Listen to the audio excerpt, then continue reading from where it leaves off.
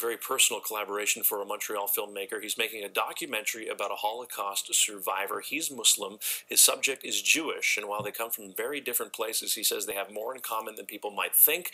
We get that story tonight from Tara Schwartz. From some of our darkest moments, Marcel Braitstein believes there can be good, even beauty. Images of broken things and steel and metal and all sort of horrors that came with that had a certain aesthetic feeling too. A feeling that turned into a career, a sculptor who found his calling as a child during World War II. His life, one that led him to Montreal, inspires his former son-in-law. The documentary filmmaker felt Marcel was a natural subject.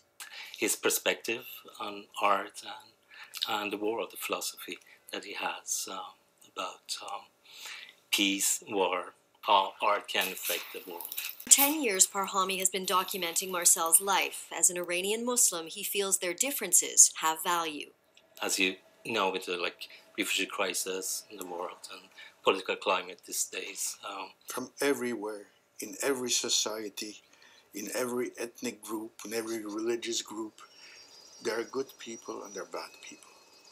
And it's nice when the good people can surface and somehow connect. In this case, showcasing the life lessons of a Holocaust survivor and the world each builds, both filmmaker and subject, through art. For Marcel, this film, which will soon enter festivals, is something that will stay after he's gone.